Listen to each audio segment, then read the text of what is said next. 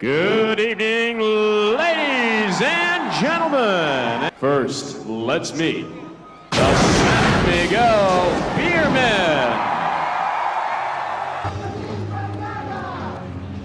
Another solid frontliner on the San Miguel Beer roster. He's best remembered for his string of 8 consecutive finals appearances with 3 different teams starting in 1995.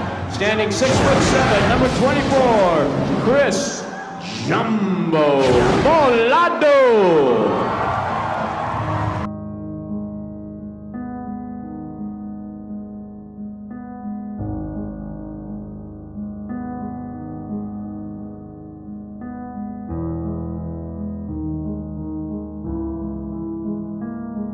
Hi, welcome to my channel, and this is episode 345 of our Gravetour of the famous series.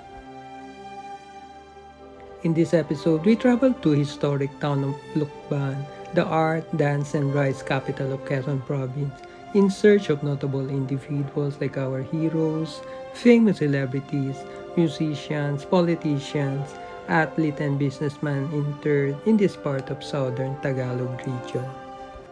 Come, join us to remember, celebrate the life, and visit the final resting place of a professional basketball player that played in PBA for about 10 years from 1994 to 2003. Located in a section next to the main road, we found the final resting place of professional basketball player Cris Bolado. Crisanto Igualada Bolado, or popularly known as Cris Bolado, was born on the 25th October 1969 in Lucban, Quezon. He was a professional basketball player at PBA with a height of 6'7" or 201 centimeters and played as center. Bolado was tagged as Jumbo due to his height and size, and also as the Lucky Charm because of his 11 championship appearances in his 10-year career in PBA for 7 different teams. Bolado played in early 1990s in UAAP for NU Bulldogs basketball team. In 1994, Bolado was part of the second round of PBA draft and was the 13th overall pick by Alaska Milkmen. Bolado played in PBA for Alaska from 1994 to 1997. During his playing years with Alaska, he was part of the team when the franchise won the 1994 Governor's Cup against Swift, 1995 Governor's Cup against San Miguel. Ball is knocked out, and Wino will sit down. Bolado steps in. So some giants. A token attempt of defense by George Lastimosa and Bolado. The wing it called for the foul. That would be just like key players. Bolado undecided. And 1996 as Grand Slam winner against Pure Food, Shell, and Ginebra. At center, number 24, Cris Bolado.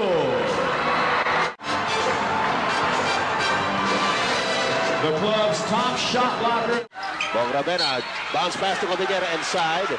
At sa Cris Bolado, umamin ka agad. Ako may sala, sabi ni Cris Bolado. Hawkins, Cris Bolado, yes! Paborito ang spot ni Cris Bolado. Pag nakuha niya dyan ang bola, he will take it strong to the hoop. At wala makakapigil dyan kay Cris Bolado pagka gumalaw na ganyan. In 1997, he was traded and moved to Pure Foods. During his short stint with Pure Foods, he was part of the team when the franchise won the 1997 All-Filipino Cup Finals against Ginebra Gordon teams. Yung tentativeness ni Cris Bolado. Una, hindi sa mga tira. Pangalawa, to take the shot. Abay, naka-establish sa siyempre yung posisyon si Marlo. Well, Cris Bolado is not gonna beat Marlo Aquino 15 feet away from the basket. Pan mo yan, hindi umaayaw yan. Bukas si Cris Bolado against Balda Beat. Ayun, sigurado na yun. Marlo Aquino turning around. Ando ng depensa ng Pure Food. Pero wala pa rin sila sa penalty, but already 3 personal fouls. Bolado again moved to Gordon's team, which he played for 2 seasons in years 1997 and 1998. Dahil usually mas agresibo to sa Alipik, pero so far it's only had 6 points. Pero ayun, si Alipik tried to go for that shot back. Ang nasa isip naman siguro ni Marlo Aquino is to be able to draw out the defense of player ng Top Cola. As far as the front line is concerned by Coach Sonny Jaworski in the presence of Marlo Aquino. Bolado later joined San Miguel Beerman after he was traded from Pop Cola and played for the 1999 seasons. During his short stint with San Miguel, he was part of the team when the franchise won the 1999 Commissioner's Cup against Shell and the 1999 Governor's Cup against Alaska. In year 2000, Bolado played for Batang Red Bull team. Depensa kung hindi sa depensa. May part yung nakita natin kanina, no? Yung dalawang veteran ng Batang Red Bull. Ryan Karel Meneses, Apasio at saka si Agustin. Balik sa 17, Abante, lusot si Bolado, si Cris Bolado, and that's what we're talking about. Parang kulang sa low post presence ito. Finally, he joined Coca-Cola Tigers and played for 2 seasons in years 2002 and 2003. He was part of the team when the franchise won its first ever PBA championship in the 2002 PBA All-Filipino Cup against Alaska and the 2003 Reinforced Conference Finals against San Miguel. After his 10 years playing career in PBA, with 11 championship titles in 7 different teams, Bolado decided to retire in 2003. During his retirement years, Bolado also appeared in some TV and movies as actor. These were 1998, Anting Anting starring Michael V. with Jessa Zaragoza and Edu Manzano. 2009 TV reality show Survivor Philippines Palau, as hosted by Paulo Bejones and aired over GMA7.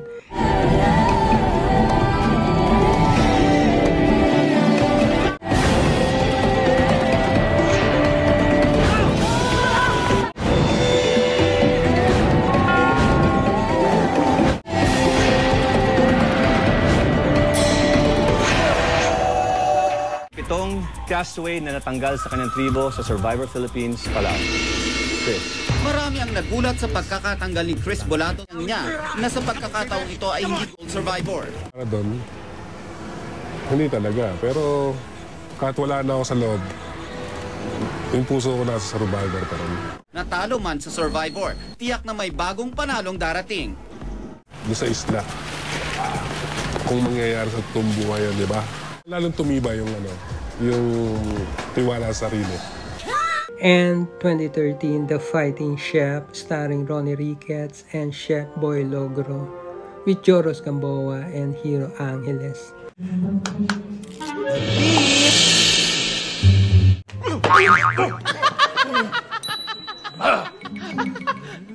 Ngayon nakilala mo na ang tip ko.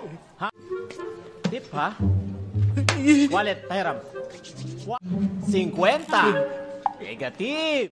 800. Tandang-tanda mo pa, ang galing mo ba? 200? Ito na ang tip mo sa amin. Ha? Excuse me. Halika na, darling. In 2013, Bolado and his wife moved to Cambodia to work as basketball coach in an international school in Phnom Penh and manage a Filipino restaurant in Cambodia called Inasal Nation.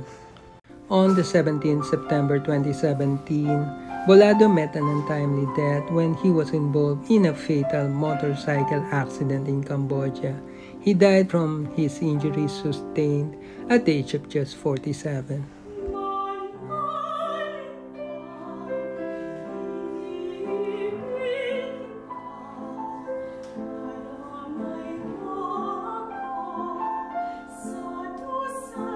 In the next episodes, we will post the video of the continuation of our visit of Manila North Cemetery and libingan ng mga bayani in Taguig.